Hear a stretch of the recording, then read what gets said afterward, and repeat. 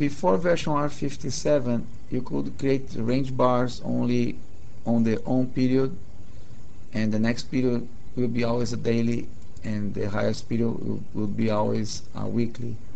Now on the R57 forward you can have the next period and highest period also as a ranges. Then to create a range bars chart, you click on the new button.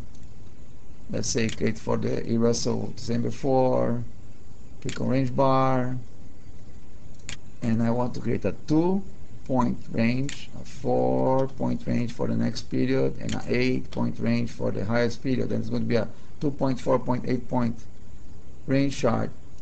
And I'm going to use tick data for that, because 2 points is a small range, and tick data will do a much more precise than 1 minute bars. If you don't check the use tick data, the problem you use 1 minute bars to create those range bars, and that's not precise. Then use the tick data for that.